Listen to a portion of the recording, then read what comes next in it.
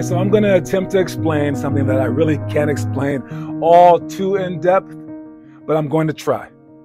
All right. There's something called the MBTI. Stands for the Myers-Briggs Type Indicator. All it really is, it's nothing too fancy. Some people liken it to a horoscope. I don't think that it's that. I think that it's something very basic, and it's something that shouldn't be taken too seriously, but it's something that can totally help you out for life. And all it does is it measures you on 4 different scales. All right. And the scales are introversion versus extroversion. And this is whether you are refueled by external stimuli or internal stimuli. So basically, if you're at a party, are you hyped because you're there and then you're hyped all night afterwards? Or being at the party makes you exhausted. And maybe you handle yourself well, maybe you don't, but at the end of the day, you're exhausted and you need to have some alone time. And some of the people are the opposite. During COVID, they were alone and they got exhausted of that and they needed people, right? And we're all a combination of all of these, but which one do you lean toward? Are you an introvert or an extrovert? The next one is N versus S. Now, the best way that I can describe this one is, are you an intuitive person or are you a sensing person? And basically, do you need to experience stuff? This is the experience side. Do you need to experience stuff, or do you go by a lot of shortcuts and saying, well, if this is like that, then this is like that, and you judge everything by patterns? So these people tend to not need to go to France because they've seen it on Google and this was like that. These people tend to not like maybe try the drug because they're like, oh no, I see the stats. While these people, they're more likely to say, listen, hey, not everyone is like that. This is a new human being. I'm not going to judge you based off of a pattern, right? So they each have their pros and their cons, but they're both slightly different sorts of people. And again, you might have both of these. Some people are in the middle. Some people are wildly on either side, but that's what this is. The next one is thinking versus feeling.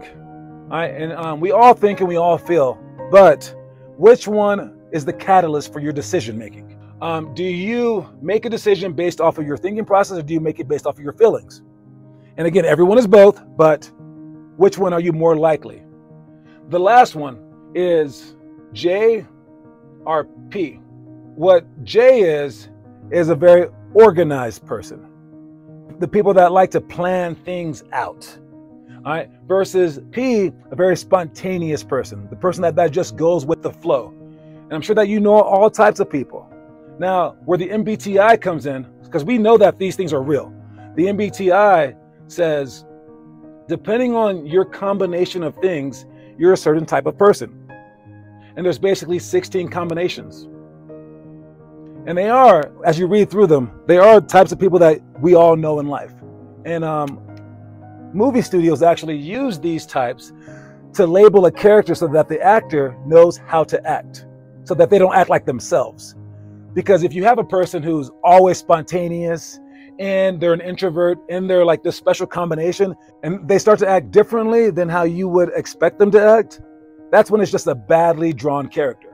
Now, you can always go against your type. You might be in between 2 or 3 types or whatever. But what we do is we use these types to have 4 different teams per area. We have teams in Aurora, teams in Broomfield, teams in Centennial, and teams in Denver. And they are based off of these 16 types broken down into 4 sections. So each one of these will be slightly different, but kind of related to the one in their opposing area. So we don't expect you to type yourself perfectly. We don't expect you to be in this specific category. But what we're going to do is place you on a team with people that we think that you belong with, so that you can, 1, get along with them, I suppose. That's not really the point. It's so that your coach can teach in a certain style that doesn't go against the style that you wish to learn.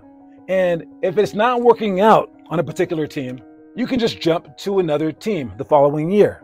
Because whatever the given styles are, we want you to have options, as opposed to everyone coaching the same style. because of their top players or whatever it may be. So each of these teams is going to be broken down into one of the 16 MBTI personalities. We've even matched those personality types up into the team mascot. So the Eagles are probably like the leader types. The Bulls are probably like the action-oriented types, all right? Whereas the Bucks might be the shy types, all right? So this is our attempt to make learning as efficient as possible within the basketball realm. And again, you can switch whenever you feel the need to, all right? We can eventually, our goal would be to put you on the right spot with the right people. And we feel as though this is just a chance for us to get there. It may not be perfect. It won't be perfect. I can guarantee you that. But this is us trying to do something that no one even tries to do. If you want to find out your personality type, go to 16personalities.com. You can take a 10-minute test. And for kids, they tend to go around and grow up and change a lot, but you can get something out of it. You can read through your pros and your cons to see if it really matches you or not. And you can just learn your tendencies and then take your cons and try to solve them on your own as early as possible so that you can improve your own life. But what we're going to do for this is try to have the best team possible so that we can make you as good as you can possibly get. Oh, and by the way, I'm an INTJ, so I'm a big planner.